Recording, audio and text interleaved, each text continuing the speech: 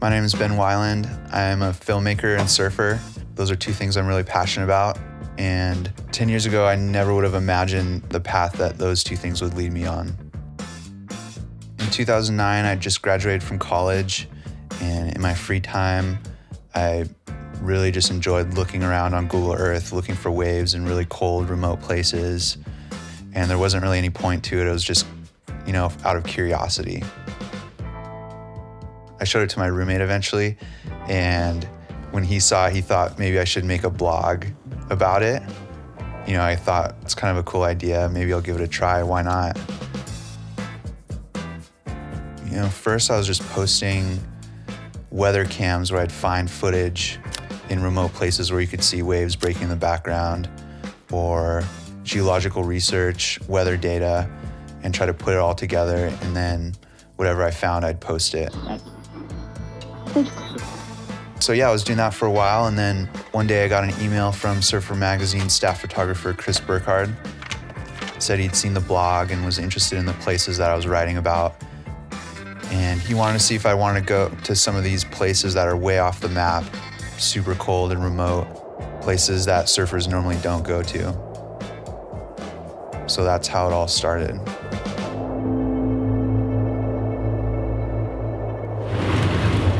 I just can't believe life functions up here. Like, people live up here. I feel like we're on a moonscape.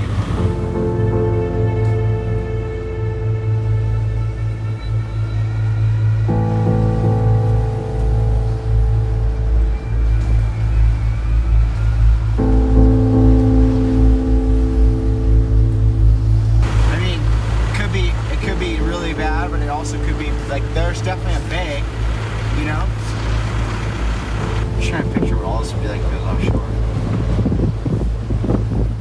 We went checking some waves and we didn't find too much, and the roads are closed to get to this one area, so we're gonna take a snowmobile. We're gonna take like 5 of them and get to this one zone, and we think there's gonna be a good wave over there.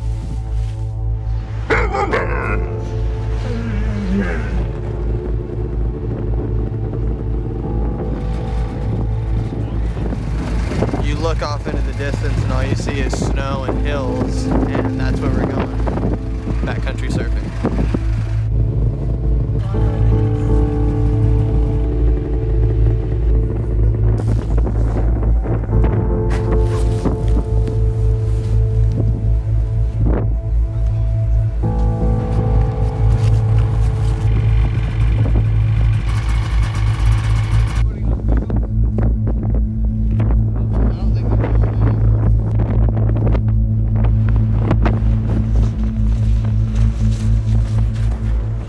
Probably the biggest challenge with searching for waves in these destinations is just getting to the spot. It's almost like you have to take a helicopter to some of these spots to actually, check the surf or get dropped off and surf. You're really rolling the dice, you don't know if you're gonna even get to surf sometimes.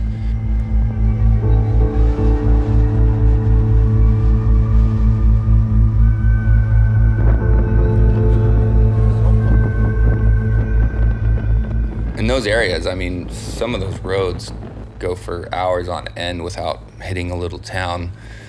And you could literally run out of gas and freeze to death.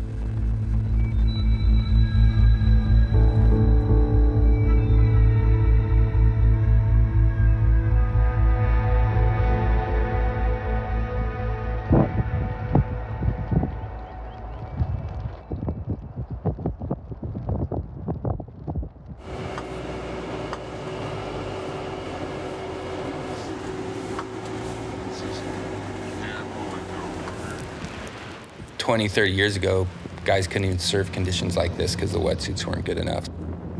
It's opened up a lot of coastline in the far north and south.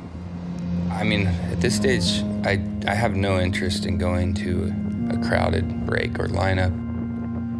And although it's cold, I don't mind it because there's usually no one in sight.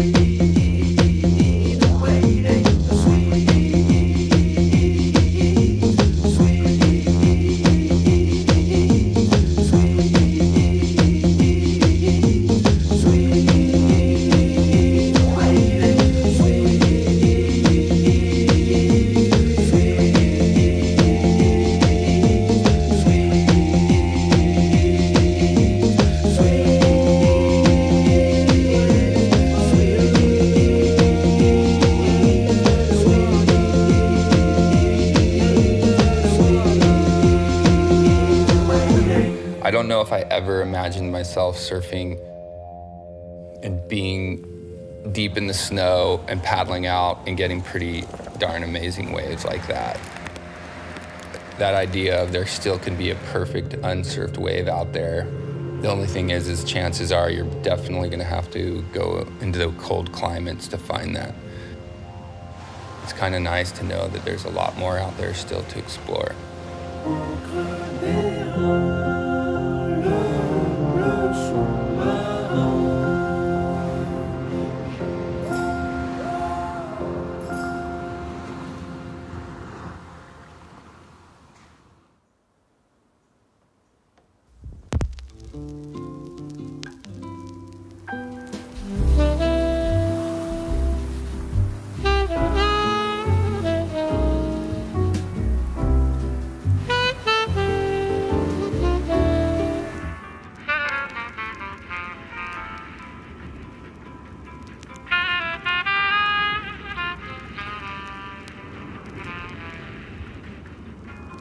It's a challenge. It's definitely no easy feat to go to the Faroes and score.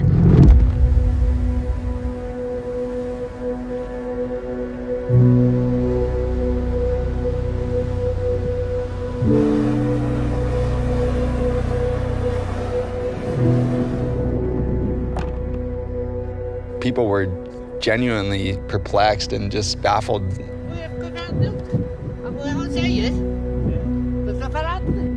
Going to these tiny, tiny little places where the population was like 15. And you're looking in the bay that they look at every single day, but we were looking for waves. And, you know, the way that they see the ocean compared to what we're seeing the ocean as is a different experience.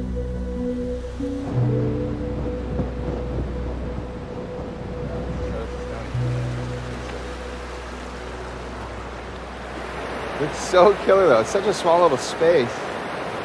Yeah, perfect river mouth going out. Probably a nice little right wedge up there in the corner. Yeah, I mean, essentially the Faroe Islands are just hundreds of islands just clustered in between Iceland and Norway. So you have, you know, aspects from each of those kind of cultures that exist in one little tightly packed island chain. You're pretty much just driving around on the ferries, on the boats, getting helicopter flights. That's the way you get around from island to island. We were getting skunked for, you know, 10 straight days, 12 straight days. It felt like forever just sitting in the rain, the wind, and driving around every corner and not finding anything that resembled a surfable wave. We ended up one day just driving through town and we saw this guy with a blowtorch. We're like, well, that looks kind of crazy. So we popped our heads in and he was just burning all the hair off these, you know, about 25 sheep's heads. Take the hat and burn all the hair from it. And then they eat it, like all of it, the ice and everything.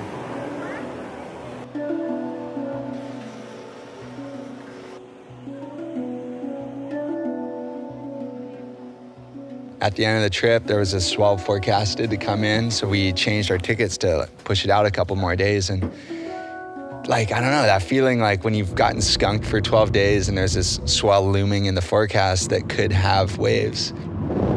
I don't know, the conditions are just all over the place, so probably just gonna drive around the island and see what we can find.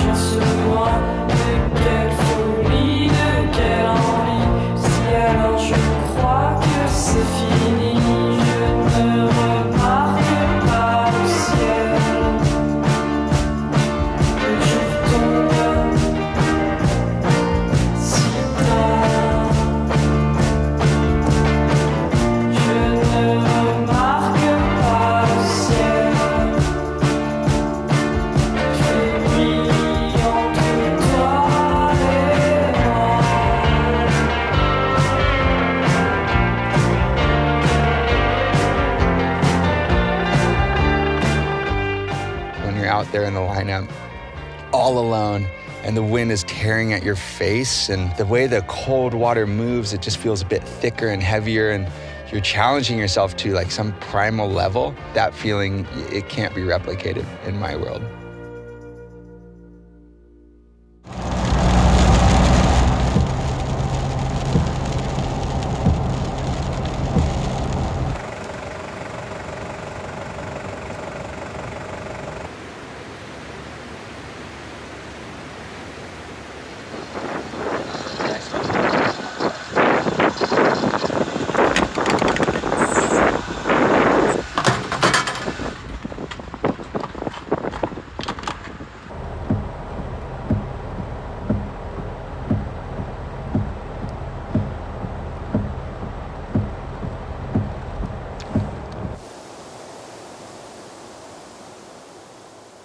You know, your biggest, deepest hopes are finding like an epic wave.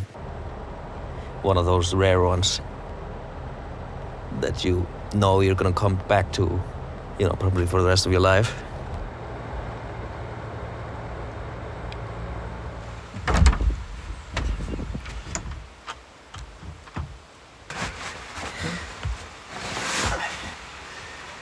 Man, it is cold outside. It's minus.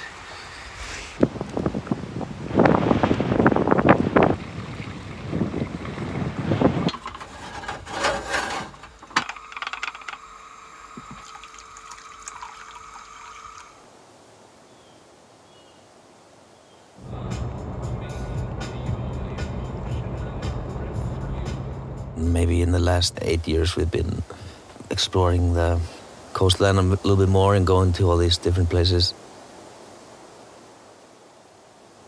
Somewhere, I feel like we drove around through some... There was this area that my friend had gone to on some work trip, and he saw some pretty amazing lefts.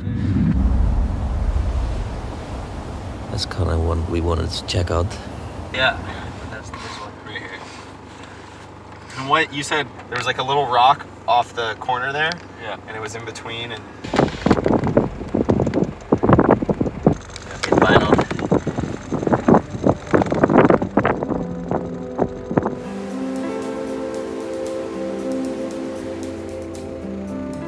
It's always like when you go to an area and you see potential, it takes, in some cases, it's taken us like 2-3 years focusing on one area just to like completely discover it, but you never really completely discover it because, you know, it's the weather changes so fast here, the swells come in super quickly and they don't stay for a long time.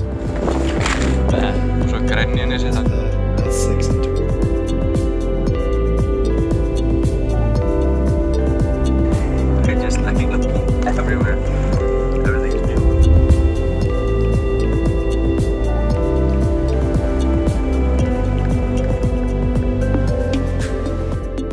You know, you have expectations, you have whatever, and you wanna, you know, get good waves. But the thing is, like, you know nothing. It's completely blank. It's like, I mean, there's like, yeah, what looks like solid swell. You wanna make the most of it. You wanna be able to look at as many spots as you can while the swell is in the area, and you know, if the wind might good, but you don't find always what you think is gonna be there, but then you might end up finding something completely different. Yeah, that looks like what they... And it's basically like a big emotional roller coaster.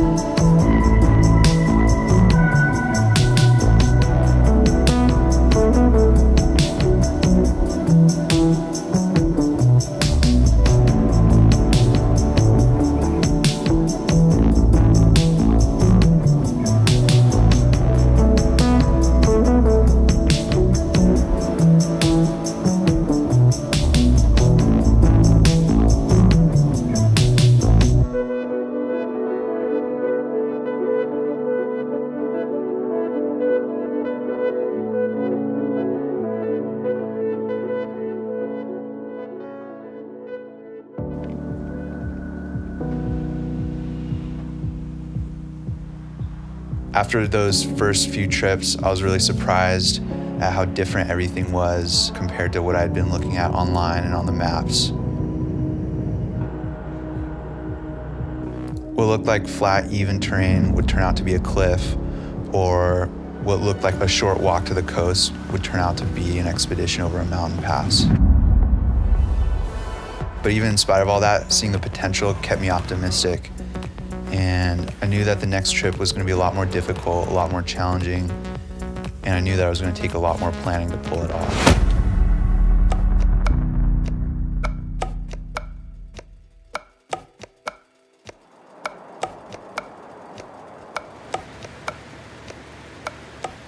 There's a lot of places in the world you wouldn't think to plan a surf trip. And Kamchatka is one of those places. A volcanic peninsula in Russia's far east, just north of Japan. When you know so little about a place, planning a surf trip to get there presents a whole lot of challenges. The lead up to this trip involved a lot of speculation, fuzzy phone calls to Russia, and even a call to Israel to get in touch with Tom Curran, who had surfed the region many years ago. It's not the ideal situation for a surf destination. But while Google Earth fed our curiosity, it did little to calm our doubts about finding rideable surf. After months of preparation and years of planning, we headed out.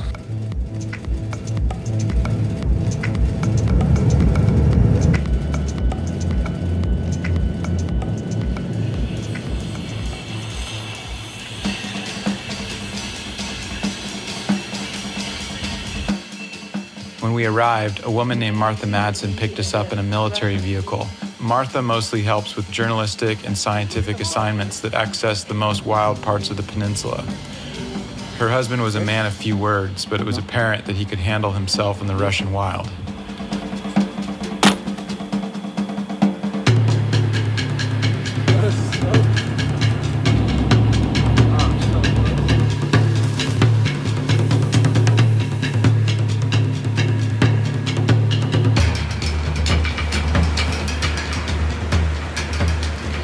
The swell in Kamchatka pushes up from the south, generated by storms that pass Japan. By the time they reach Russia, most of the energy has dissipated.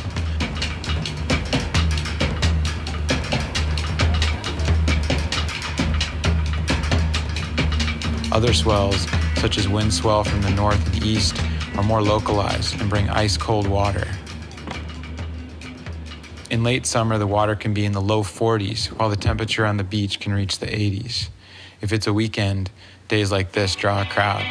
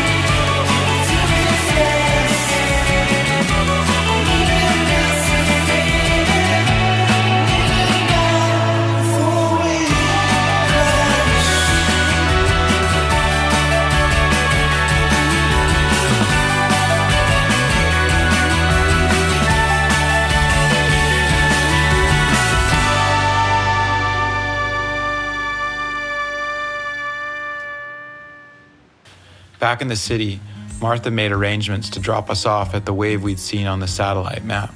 We got in the truck, loaded up the whole campsite, and headed into the volcano wilderness, to a secluded bay.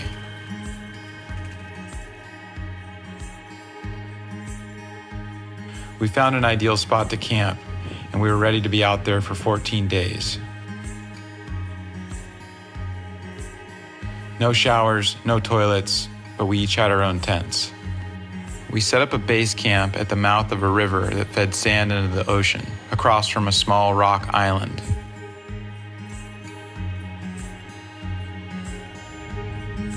The river mouths here aren't just focal points for surfers looking for waves.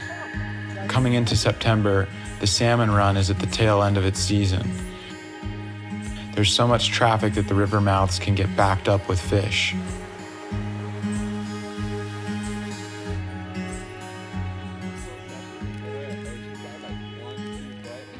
We'd covered a lot of ground, but wanted to check out what the remote bay we'd seen on Google Earth could have in store. Yeah.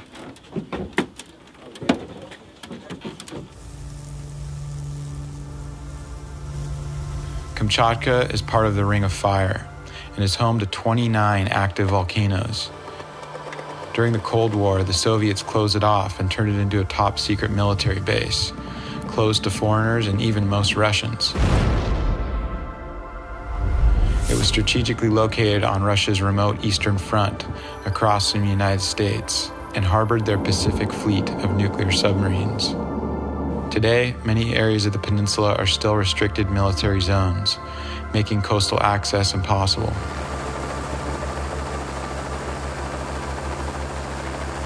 When the spot came into view, we instantly recognized it.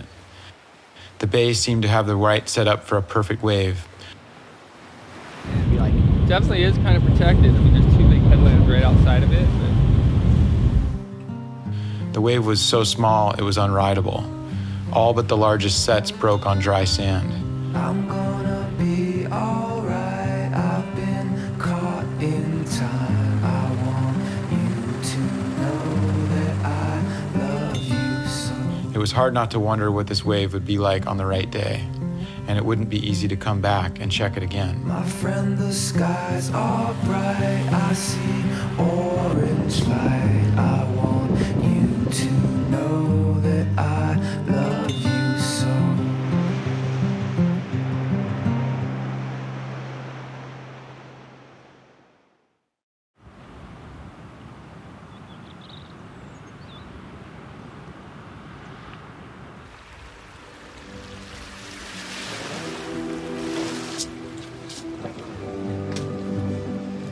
Everything here feels so ancient. Boulders and rocks and stone. All the temporary things have just been blown away. The people were just different. The culture was so rich. You know, driving into the older country, there's just not a whole lot. But it's just absolutely beautiful. And it puts time into perspective in a lot of ways.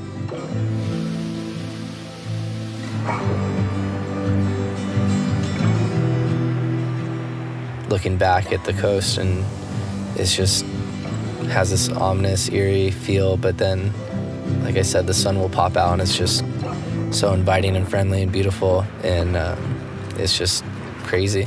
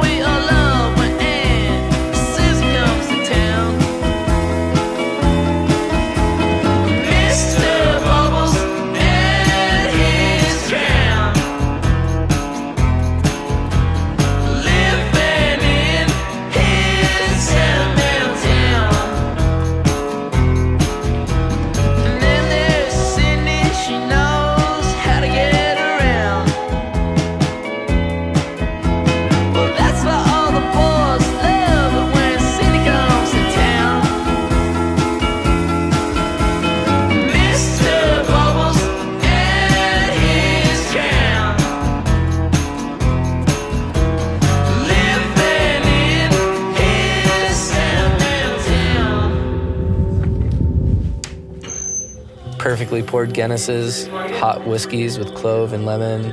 It's sitting by the warm fire when you're done freezing your butt off after surfing perfect waves in a pub with older, salty local dudes staring you down, and you got a shit-eating grin on your face.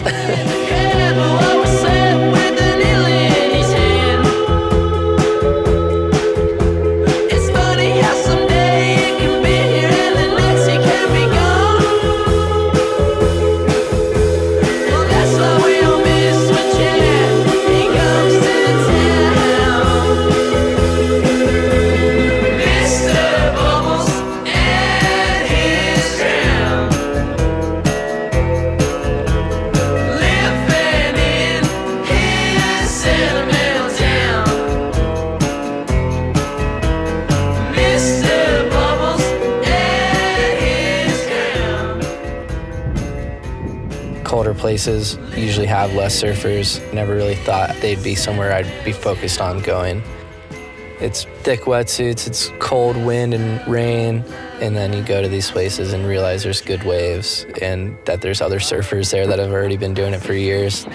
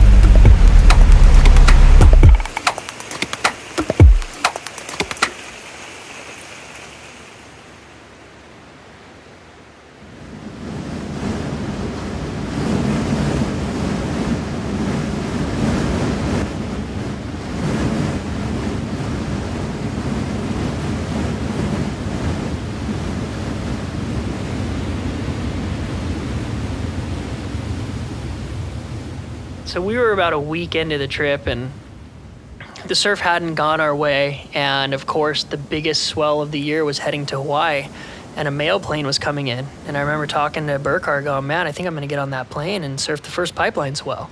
And Burkhard's like, what? That's the worst decision you could ever make. You know, Hawaii's gonna have another pipeline swell, but when are you gonna be here? This may never happen again. Like, look where we are.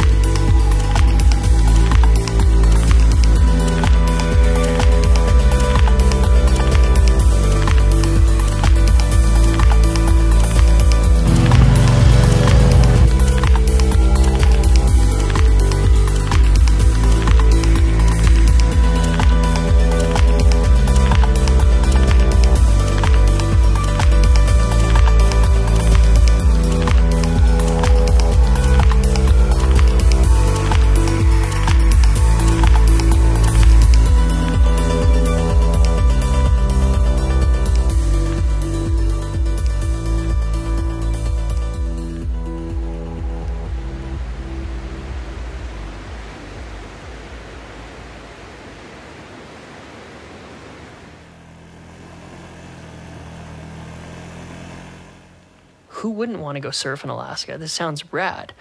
And my expectations were honestly as low as they've ever been. I just didn't believe that there would be some crazy barrel setups. That was not in the back of my mind whatsoever. You know, when you're on day 10 and you've been on your quad for 4 hours, seeing no surf, pop your tire on an antler, that's a bummer. I was sitting in the cabin just kind of mentally exhausted. I could have left, I could have gone to Hawaii and been with hundreds of other surfers doing what everybody does every year. But the next day, Pete came back and goes, dude, Alex, there's a wave that looks like a slab. That moment of staying changed my life.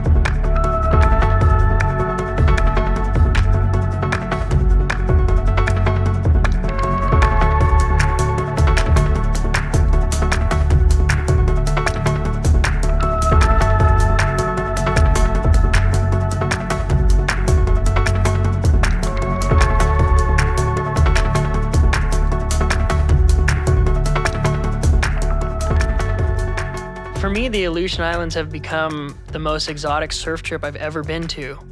I think that's one of the most rewarding sessions I've ever had in my life, and it's the most monumental thing that I've done with surfing. It now encourages me and motivates me to go somewhere else.